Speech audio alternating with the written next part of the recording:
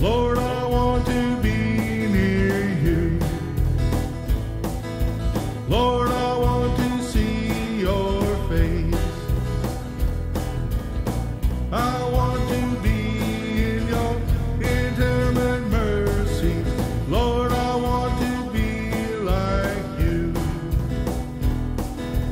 No one can deny Jesus is alive. Lord, I want to praise your name. Are you ready for the word? Amen, amen. Tonight we are in our 8th lesson in the series concerning the Holy Spirit. And I want to talk to you tonight about drinking in the Holy Spirit. And this is something that Jesus brought up. And so I invite your attention to John's Gospel, chapter 37, John 7:37. This was the Feast of Tabernacles. And Jesus had sent the disciples on into Jerusalem. And he said he would stay back because there were too many people trying to find him and hurt him and kill him and all that kind of good stuff. But what he did, he went to Jerusalem a little bit later, undercover, so to speak. And he slipped into the temple, and lo and behold, started teaching, and in a little while they realized Jesus has shown up. Sometimes I think Jesus sends us on ahead. And then he shows up right in the middle of what's going on. Don't be surprised. You're never alone, okay? He's always somewhere around, okay? He may look like he's hiding, but I promise you he's going to show up. And he'll show up, as I was preaching Sunday, he'll show up on time, all right? And so in the conversation and teaching, what have you, he finally leaves the temple and goes outside to watch the priest going down to the pool of Siloam with the chalice to get the water and take it back and pour it on the altar. And he was just overwhelmed with the lack of understanding, for another expression, I guess, that people just didn't understand what was going on. They're going through the rituals. We go to church. Do we know why we go to church? Apparently we don't, because we're still struggling.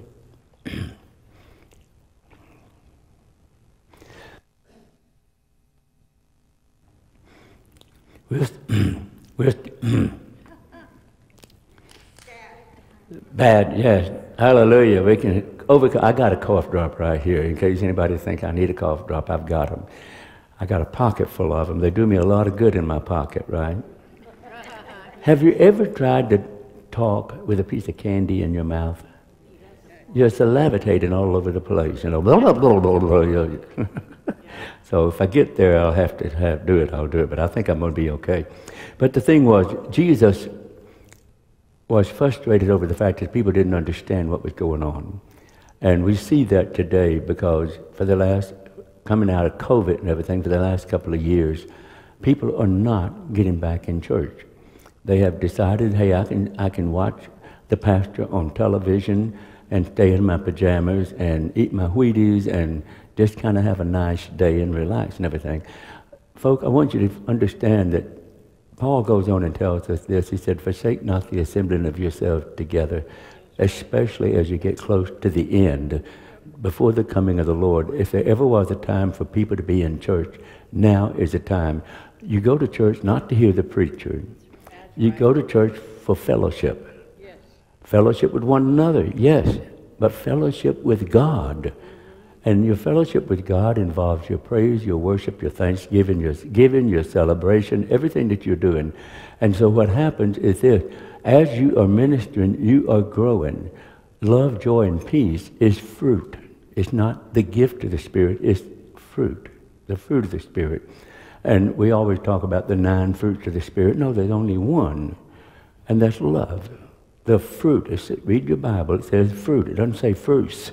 It says the fruit of the Spirit is love. And you read the translation of that, and you'll find love produces peace. And peace will give you joy. And if you got love, joy, and peace, you learn how to be patient. You understand what I'm saying? And so this is a growing process. And so when we get together, we know everything. And, you know, you can't tell us anything. We know it all, right? Well, we've got new people coming in that don't know it all. And they need you, not me, they need you to teach them. So right now, you should be, we just finished our discipleship class, our mentoring class. You should be mentoring somebody right now. The average person, solid Christian, can mentor 5 people at one time. Very effectively 3 at one time. Very effectively 3 at one time. And so what I had you to do when we were doing the class on mentoring, I told you to write down the 3 people that you were mentoring. And some of you did, and some of you kept me posted on what's going on. But I challenge you again tonight, if you are not mentoring, that means you're pouring yourself into an individual. If you're not mentoring 3 people right now, you need to go home and say, God, give me the list. Because those people are around you already, and they're asking questions, and you've got the answer. You say, well, I don't know if I've got the answer or not. You know what? When I didn't have the answer, I'd say, I can look it up. There you go. I can find the answer. I'll get back to you on that. I was teaching a class over at Teen Challenge yesterday morning, and just before I got into the lesson, one of the students said, I have a question for you. And they asked me a question I have never been asked before in my entire life. A very good question. Is speaking in tongues a conscious effort? Is the baptism in the Holy Ghost, with the initial evidence of speaking in tongues, is that a conscious effort? And the answer is both yes and no. Yes, in the sense that you've got to open your mouth. Yes, in the sense that you have to yield. Yes, in the sense that you have to present your body a temple holy unto the Lord. We'll mention again in a moment. But at the same time, no in this respect. And suddenly, there came a sound from heaven like a rushing mighty wind and filled all the house where they were sitting. Tongues of fire appeared over them. The fire glory came down upon them. You shall be baptized with the Holy Ghost and fire. That happened on the day of Pentecost. And it was not a conscious effort on their part. Their action was they were doing what they were told. Tarry, marry, work with, become one with, get in a spirit of unity. And so that for 10 days they had been in the upper room in one accord. So yes and no answers the question. So here lately I've been, of course, focusing on the Holy Spirit. And the Lord kind of shut me up into my man cave and said, look, I want you to spend time with me. I want you to talk to me. I'm not trying to be spiritual or super spiritual when I tell you this. But what I'm telling you is it's changing me. It's changing me in several ways. And one of the things is for several nights for the last couple of weeks, I have awakened myself speaking in tongues. To my knowledge, I have never done that until now. Not wake up in the middle of the night speaking in tongues. And I'm doing that now. And this morning, I started speaking in tongues, and I stopped, and I thought, that felt pretty good. And I just went back into tongues again, and I just spent some time with the Lord, you know. And it gave me a spirit of refreshing. And so I want to tell you something. When you pray in the Spirit, it is a season of refreshing. And I told you all of that to tell you this, that Jesus is looking at the rituals and the formalities that they were going through during the Feast of Tabernacles. They've had a week of celebration, and for the most part, they're going through religious motion. And so Jesus, in his zeal, maybe exasperation, he stands up. In verse 37, on the last day, that great day of the feast, Jesus stood and cried out, saying, if anyone thirsts, let him come to me and drink. Now, are you thirsting for what? Hello? What are you thirsty for? Yes. You have a scripture in the Psalms that says, as the deer pants for the waters, so my soul cries out for thee. I had no clue what that verse meant. I was on a camp out with the boys in the church there at Brownville, Pensacola. And this is one of our favorite campsites, mainly because there was a river that ran into the bay, the Gulf. So you had fresh water, salt water, you had a beach, you had the wood, the forest. It was, on this side, it was really a state park. The other side was private property. But the owner of that private property didn't mind us hiking, and as long as we didn't tear up anything, he didn't mind us being there. And so we were used to having that entire area to ourselves. We go up to camp this one particular time, and there is a fence that had been installed on that side of the river. The owner had sold it, and the new owner didn't want anybody trespassing on his land from the state park. And as I stood there on the bank of the river looking over to the fenced area, I saw some deer crying. Now, I never heard a deer cry. And I turned to one of my commanders and I said, I've never heard a deer do that. He said, they're crying because they can't get to the water. The fence, they're thirsty, they want to drink, they can't get to the water. The fence is keeping them away. As the deer cries, pants for the water, my soul cries out to thee. Is there a fence between you and what you want to accomplish spiritually? Are you ready to move up? And somebody's put a fence in the way, an attitude, or I could name several things. I don't know what that fence might be in some people's lives. Sometimes it's being too busy. I'm busy. That can be a fence. And you find yourself spiritually dry. And then the real issue in this scripture, reading it again with me, if anyone thirsts, let him come to me. The door is open. Let him come to me and drink. And to this day, I have yet to find a satisfactory answer to this question.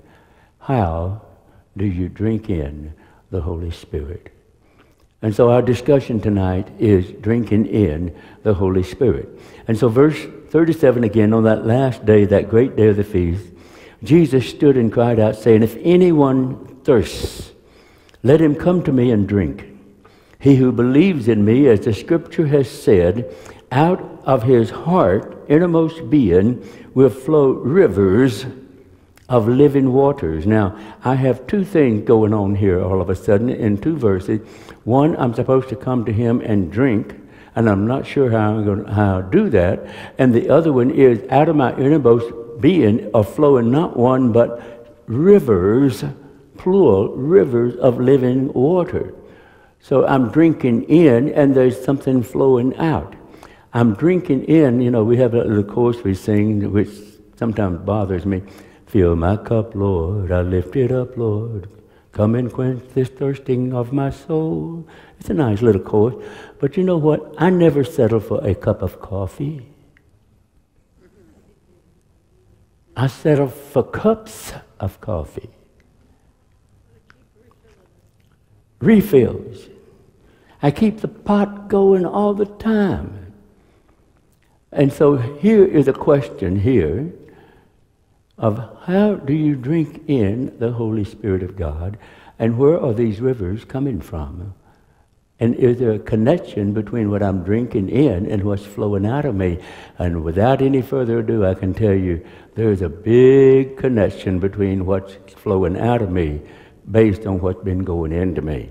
So have you been drinking lately, and whose fountain are you drinking at, okay? Whose well have you been drinking at? What bar have you, never mind. You understand what I'm saying, okay? All right. So go with me again, verse 39. But this he spoke concerning the Holy Spirit, whom those believing in him would receive, for the Holy Spirit was not yet given, because Jesus was not yet glorified. Therefore, many from the crowd, when they heard this saying, said, truly this is the prophet. And when they say the prophet, they're talking about Messiah, okay? I don't know what convinced them just from that one saying. Was it how he said it? Was it the way it's read here? I don't know. Let's see what we can find out. So look at your introduction and your outline, and then we'll go to the book of Acts. Introduction, seeking God is always a wonderful and refreshing time. And that's what was happening to me this morning about 5:30, maybe a little earlier than that. I wake myself up praying in the Spirit. And I stopped and I thought I'll get up, and I thought, no, that feels too good. And so I just settled back down and I just kept praying in the Spirit, and it became refreshing. Weariness began to get out of my mind and out of my body, and after a little while, I'm beginning to feel like I can take on the devil, I can take on Thursday, I can take on Friday, I can take on anything, you know what I mean? So I want you to ask yourself this question. Have you come to that place with your prayer language that when you're praying in tongues, praying in the Spirit, that you're actually sensing that refreshing? I want you to get to the point where it is a refreshing. Some people, it seems to me, when they're praying in the Spirit, that they're agonizing and working real hard. I've seen people break a sweat praying in tongues, okay? I can understand if you're interceding and that's what you're supposed to be doing. I'm not going to question that. But interceding means to run interference. And I want to tell you, I got to be nice, but I want to make my point, okay? Can I be nice and make a tough point? If I'm sweating bullets praying in the Spirit, am I putting a lot of my flesh into it instead of relying on the power of the Holy Spirit to get the job done? I think so. That's me. I don't want to, if it works for you, go for it. But I believe with all of my heart, you shall receive power after that the Holy Spirit has come upon you. And in my name, or in my character, you cast out devils, bind up the brokenhearted, set people free, open blind eyes, raise the dead. There's no limit to what you can do if you know who you are and what you have. How many of you know you are a joint heir with Jesus Christ? How many of you know that's worth more than being a citizen of the United States? Amen. And the government hasn't given you a whole lot, but I want you to know God's given us everything. Amen. We're the most, as a nation, we're the most powerful nation on the planet in different ways, militarily, financially. I was just reading today as I was doing some studying what the average income for an American was compared to what the average income for the people in Israel is. And I never realized that there are more Jews in Israel, in that little small strip of land, than there is in the other countries individually. For example, there is right at 7 million Jews in the Holy Land right now. And when you look at Saudi Arabia down there, it's half that many. And what's so interesting is that the Jews have the highest income of all the Middle East. All the nations of the Middle East, the Jews have the highest income. What am I trying to say? I'm trying to say, how many of you are king's kids? Then you have the highest level of income of anybody else serving any other God. It's an attitude, folks. Let's get into this game and win. Amen. How many losers do I have in the house? Not one. How many victorious, overcomers, powerful saints of God? Hallelujah. Amen. We are here. We are here. So looking again, seeking God is a refreshing time. We continually seek fellowship with God in all things at all times. With the baptism in the Holy Spirit, this fellowship is more productive. With the baptism, it's more productive. People are often surprised after receiving the Holy Spirit as to how easy it was to receive. You don't have to wait for a gift already given. You just say thank you. Hallelujah, that's right. That's right. Again, tarry ye in Jerusalem means marry, union, communion, become one. Amen. Now, point one in our outline, look to the work of the Holy Spirit, not people's experiences, okay? Now, with that said and done, go with me to Acts chapter 1. Look with me, a very familiar passage of Scripture, Acts chapter 1, particularly verse 7 and 8, but I'm going to start in verse 4. Jesus had been on the earth for 40 days. He's about to ascend back to heaven. Can you imagine that? I mean, you're standing here talking to somebody, and all of a sudden, you notice their feet's no longer on the ground. Yep. Higher and higher. And while you were talking to them eyeball to eyeball, all of a sudden you're looking at them, talking to them like this, and they keep going on up, going on. And finally, the glory cloud just comes and envelops him, takes him out of their sight, and they've got these two angelic beings standing there. I said, why are you still here looking up? Didn't he give you something to do? Do it. That's exactly what happened. They were standing there, ooh, ah. Boy, that was a good service. Ooh, ah. Man, I love praise and worship. Ooh, did you hear that sermon? Ooh, ah, ooh, ah. Did you see the building was packed? Ooh, ah, the parking lot was packed. Ooh, ah, ooh, ah. Oh, shut up. What are you doing? Besides oohing and ahhing. I hope I got through. And so Jesus is getting his group together in verse 4. And being assembled together with them, he commanded them not to depart from peace, Jerusalem, but to tarry, but to wait, yes, for the promise of the Father, which he said, you have heard from me, I've taught you this. John truly baptized with water, but you shall be baptized with the Holy Spirit not many days from now. They had no clue what that meant. That's right. They had no clue what it meant. But he did tell them that they were going to receive something. How many of you know that God's promised you something? Amen. Do you have any idea what's coming next? No. When are you going to start thanking him for it? Now. Did you get that? And God inhabits the praises of his people. Folk, I want you to understand something. You may have a financial blessing right around the corner. You may have somebody going to give you $1 million. You may have the baptism in the Holy Spirit, a healing for your body, a piece of furniture, all this kind of good stuff, okay? You don't know what's right around the corner, and so you know that you're God's favorite. You're God's special. You're the chosen one. So what do? We just start thanking him for what's on the way. And the glory of God will come down and inhabit your praises. Hallelujah, hallelujah, hallelujah. They asked the Lord, will you at this time restore the kingdom of Israel? See, they're still lacking something in their teaching. That's why they needed the Holy Spirit.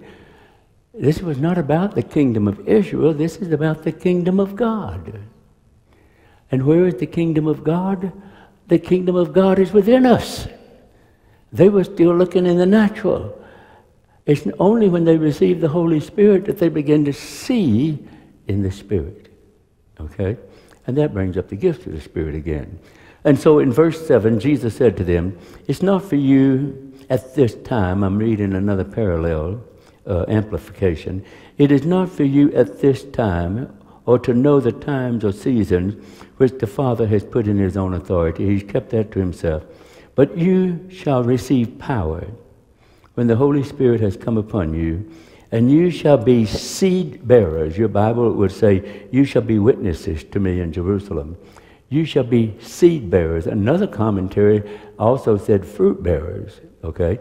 So in one, you got seed, and the other one, you're bearing fruit. So they're both working together. How many of you are sowing seed? Amen.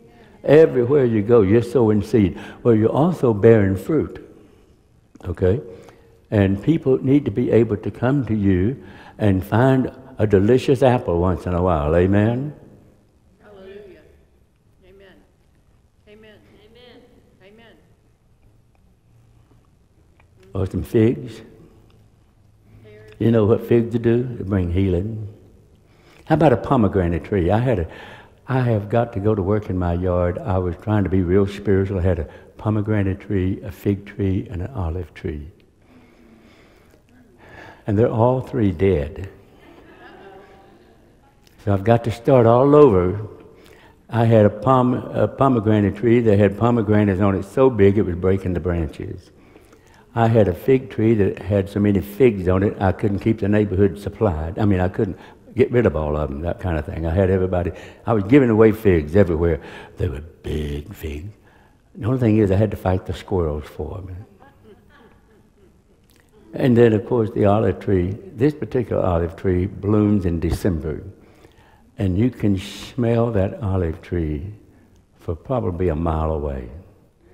Beautiful fragrance, beautiful fragrance. So what am I talking about? I'm talking about these are the things that was in the priest's garment. Figs for healing, pomegranates for prosperity and blessing, olives for anointing. How many of you are anointed? The anointing oil that they used in the temple had a fragrance, smelled good. How many of you smell good tonight? Anybody here smell good? You know what I mean? You don't stink, I hope. No stinkers in God's family, amen? No stinkers, all right? But the whole thing, and you're healed, you're blessed, you're prosperous. Everything is in the power of the Holy Spirit. And so once again, I'm reading there. Verse 8, you shall receive power after the Holy Spirit has come upon you, and you shall be seed bearers and fruit bearers, witnesses to me in Jerusalem, Judea, Samaria, and to the end of the earth. And he starts in Jerusalem, he starts in your comfort zone. As long as he's got you in your comfort zone, you're okay. But then he'll take you out of his comfort zone and move you into the next area of your life, Judea. That means, oh my goodness, I got to get up and talk before the church. You want me to teach a Sunday school class? What are you talking about? Getting you out of your comfort zone.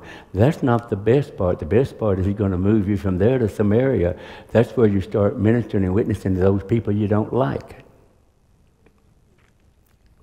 Anybody have some people in your life you don't like? Don't raise your hand. Oh, but when they show up, oh me, what do you, God, do I have to do this, Lord? I want you to know that those people get saved. God will change them. So let God change you too, okay? And then to the uttermost parts of the world simply means there's no limit to what you can do if you'll walk through the progression with God under the anointing of the Holy Spirit.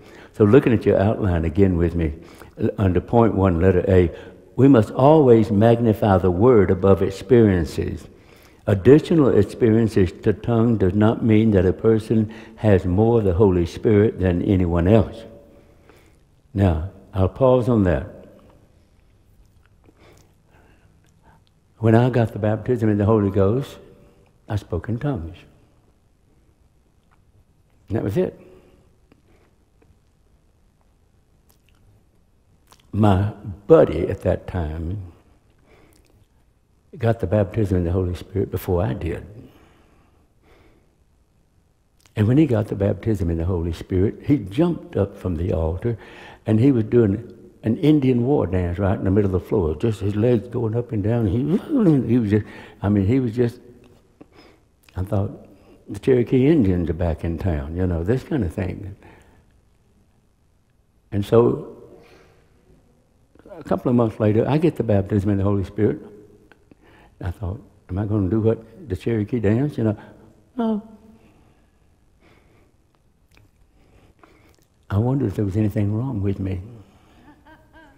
Hello? No, I hear you. We had a lady in our church that made the best chicken, fried chicken, southern fried chicken. Oh, dear me.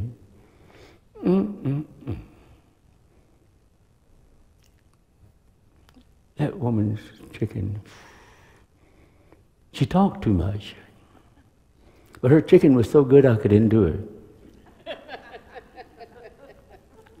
We'd go to her house and eat fried chicken, get in the car and be driving away, and I'd look in the rearview mirror and she's standing out in the middle of the road talking to me.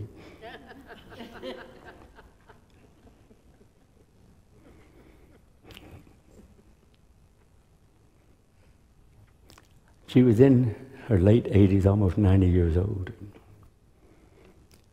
Physically infirmed in many areas. But when the Holy Spirit fell on a Sunday night service, we're just taking our time with praise and worship, just ministering to the Lord. She would get up and start dancing. You would have thought she was a ballerina. So smooth, so beautiful, so graceful. You knew it was God because in the physical she couldn't do that. We've tried to put God in a box and say, now God, this is what you can do and this is what you cannot do. I can assure you he's going to have the last word. Yes. Praise God. But do not base your expectations on somebody else's experience. If this one wants to cry, let him cry. Had a man in the church for many, many years. He couldn't get up and say, I love the Lord without bursting out into tears. And he was always apologizing for being such a crybaby. He'd stand up to give a testimony, and he'd go through a whole box of Kleenexes before he'd sit down, this kind of thing. And I told him one day, I said, look, brother, that is absolutely okay. But I don't want to disturb or disrupt anything. I said, you're not bothering anybody. If anything, you're blessing them. Then I get this other fellow going over here, and all he can do is, ha, ha, ha, ha. And let me tell you, ha, ha, ha. And he's laughing between every other sentence. And I'm going,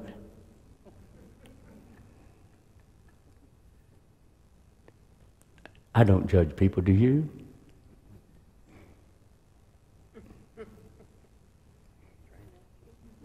Trying not to, I heard you. But the whole thing is this.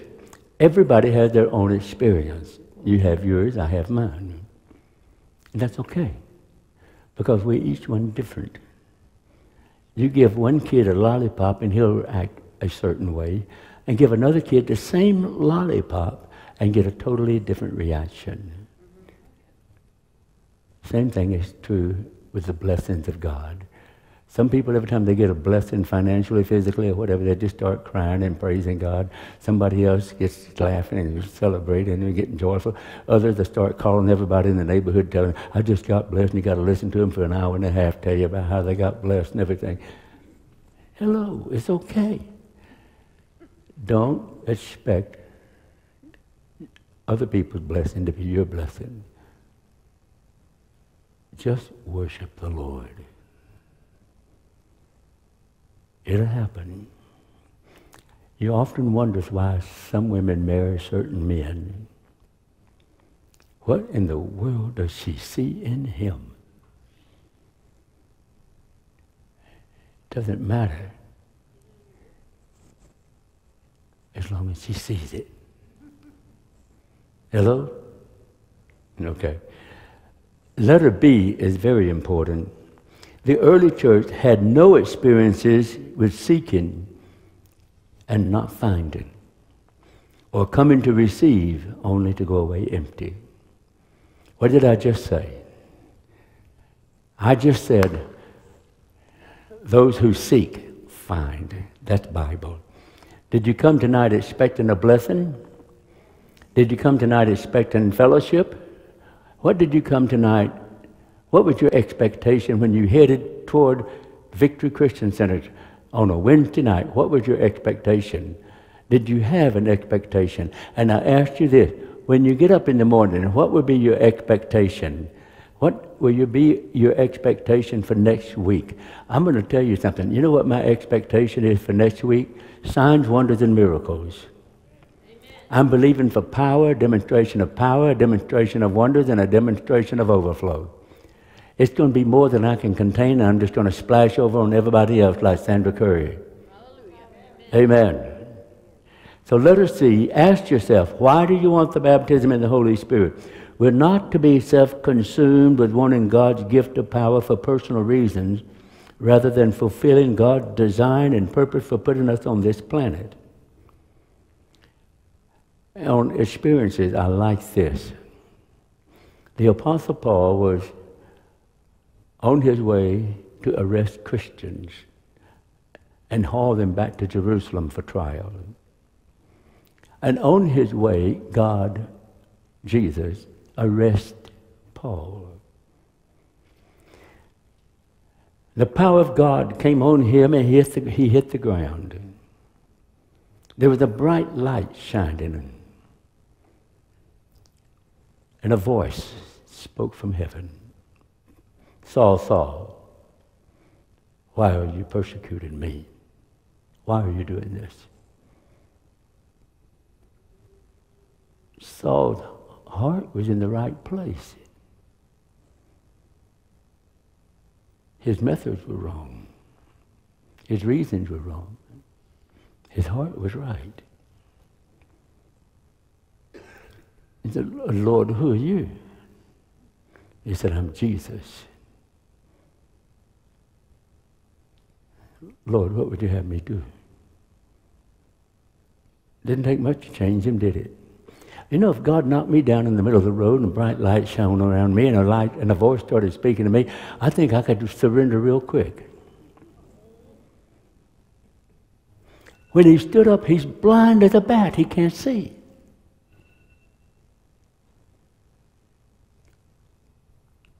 And so I read over there in Paul's writings, to be saved, you must hear a voice from heaven, stand in a bright light, and be blind.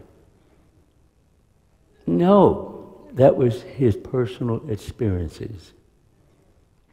Had nothing to do with actually being saved. And you read Romans and you find out how to be born again. And so here again, I love testimonies. I do, because everybody's got a story. And those stories minister to people.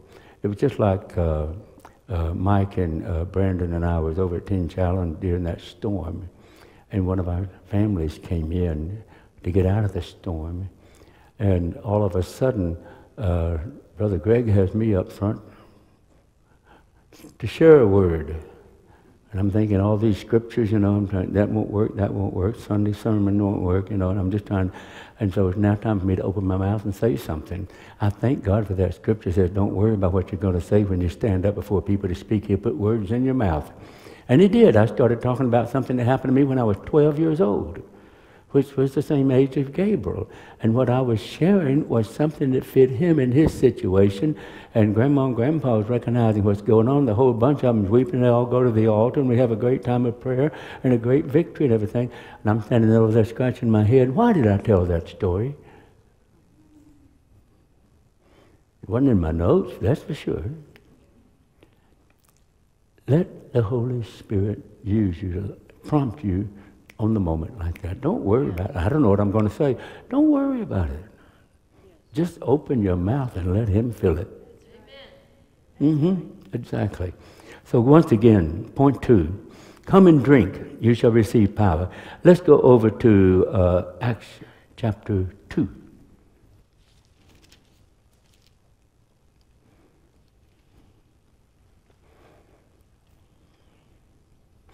Jesus is talking about receiving the Holy Spirit when we were reading there in John.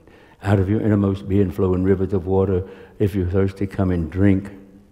You shall receive power. The two work together. Peter's talking about this in Acts chapter 2, and I'm looking particularly at verse 38. I battled all afternoon on chapter 2. I wanted to just cover the whole chapter, and I thought that's not my assignment. But if looking at verse 38, and Peter said to them, repent. This is after he had preached Jesus to him. He said, repent. Let every one of you be baptized and put into the name and character of Jesus, the name and character of Christ, for the remission of your sin, that you may receive the gift of the Holy Spirit. What did he tell them to do? Repent. Turn around. Let's do it different. Let's go the other way. Be baptized. Put into the character of Christ, Jesus, for the remission of sin, and you shall receive the gift of the Holy Spirit. He did not say when. There's no time frame. For the promise of the Holy Spirit is to you, your children, your grandchildren, your great-great-grandchildren, to those who are far off, as many as the Lord our God will call. How many of you know that there is nobody on this planet that God is not calling to salvation? Nobody is appointed to go to hell. Every living creature on this planet, God wants saved, born again, in his Father's house. Wow.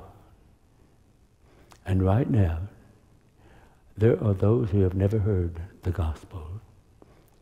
Tonight and tomorrow And the day after, and the day after, somebody will die, never having heard of Jesus. Jesus would not send that person to hell. Jesus will not send anybody to hell. Jesus will not send anybody to heaven. We choose. Amen? Written on the heart of every living being on this planet are the basic principles and characteristics of God. And a person who has never heard of Jesus, Father Abraham is one of those kind of people. He'd never heard of Yahweh, but he knew that that idol he was making was not God. He knew there had to be something. How did he know that? God put it in him. He's put it in every single one of us. Do we know the difference between right and wrong? We know what's good and what's bad. From one culture to another culture, from one nation to another nation, it may vary, but the basics are there. And so I guess he's going to have Sunday school when those people get to heaven. But I do know this, that all those in the Old Testament died in the faith, but they were not saved. Everybody in Abraham's bosom died before the cross. Never heard of Jesus. Abraham, Isaac, Jacob, Joseph, Daniel, Ezekiel, I can name them all. But when Jesus cried from the cross, "It is finished," and they were wrapping his body up to put it in a grave, Jesus, the Son of God, walked into hell covered with our iniquities. And as the demons reached out to grab hold of him, their hands slid off. I'm using my own little story here. Their hands slipped off because sin could not hold the righteousness of God. You and I have been made righteous. Sin cannot hold us.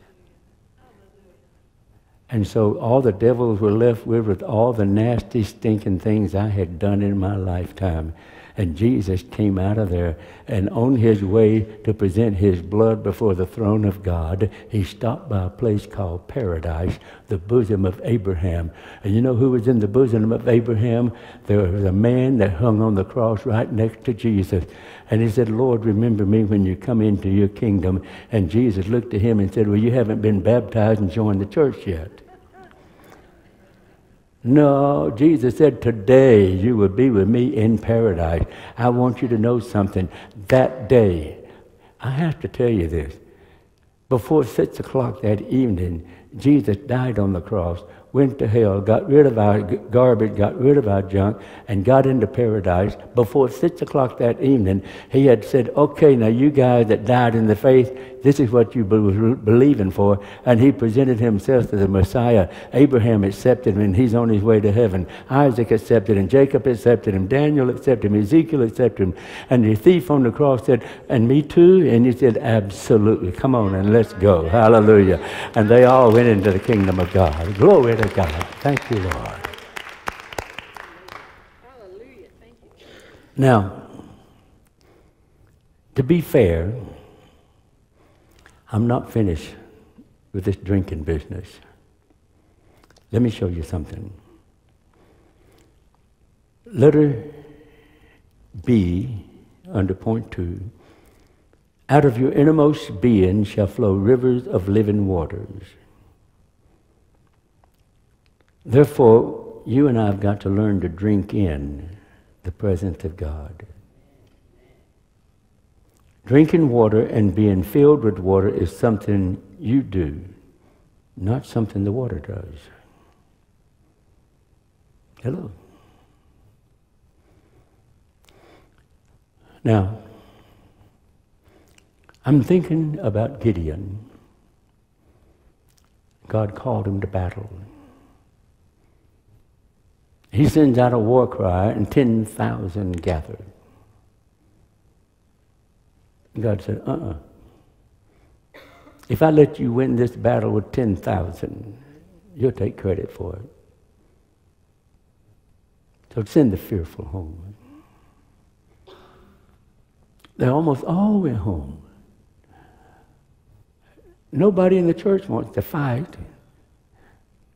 Nobody goes to church saying, I'm looking for a fight. Who can I fight? You know, we just don't do that. We walk out in the world and we try to put up our guard everywhere. We don't want to have to fight the devil out there. Come on, I'm going to tell you something. Paul said, get in his face and just go, and he'll run. He's a coward. He has no power unless I give him mine. He's a defeated foe. Now, drinking water and being filled with water is something you do, not something the water does. And so Gideon winds up with this small crowd, and God said, it's still too many. He said, take them down to the brook and have them drink. That's something they had to do. He said, now, those that get down on all fours and lap water, send them home. But those who get down like on one knee and take their hand and scoop the water and drink it, and keeping an eye out just in case the enemy comes over the hill. They're watchful. Keep them. And we had a glorious army of 300.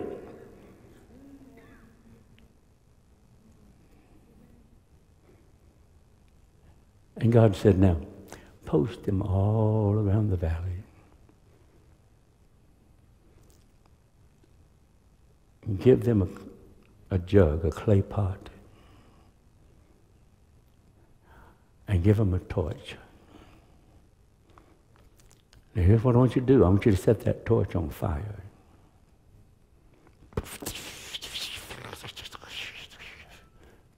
Now what? Stick it in the pot. Well, it uses up what little bit of oxygen is in there. It's just smoke. And I have a sermon on holy smoke.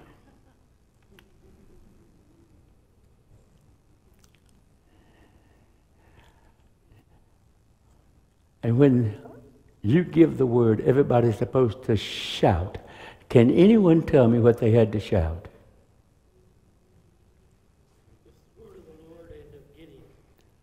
The sword of the Lord and of Gideon. Do you know how to drink in the Holy Spirit? You drink the Holy Spirit in by getting in the Word. And as you get the Word in you, the Holy Spirit has something He can work with. And I'm about to get happy here and shout a little bit. Woo!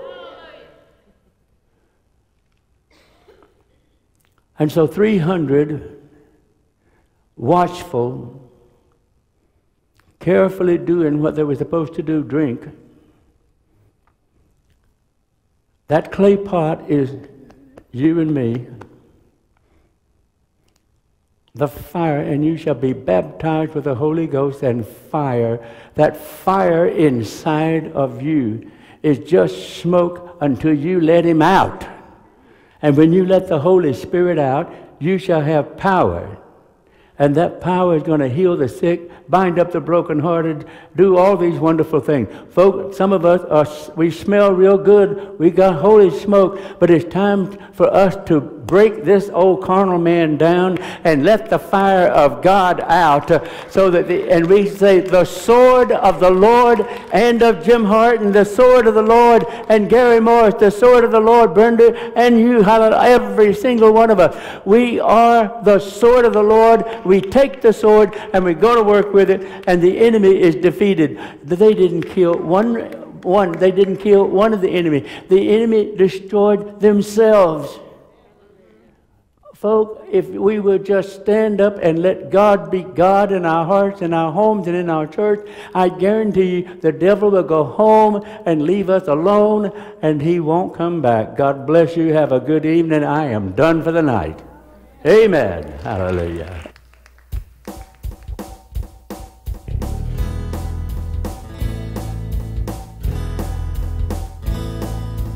Lord, I want to be near you. Lord, I want to see your face. I want to be in your intimate mercy. Lord, I want to be like you. No one can deny Jesus is alive. Lord, I want to praise your name. Lord, I want to touch your face. I'll shout to all the people, be healed in Jesus' name. Be healed from all affliction. Be healed from all addiction. Be healed in Jesus' name. No one can deny Jesus is alive.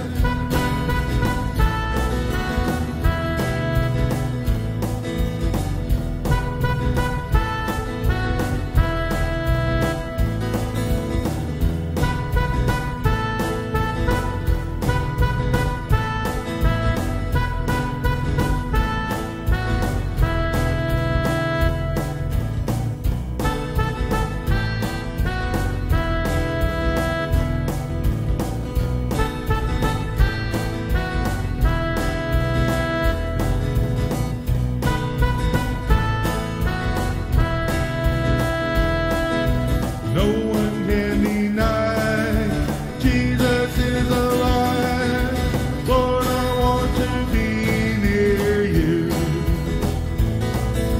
Lord,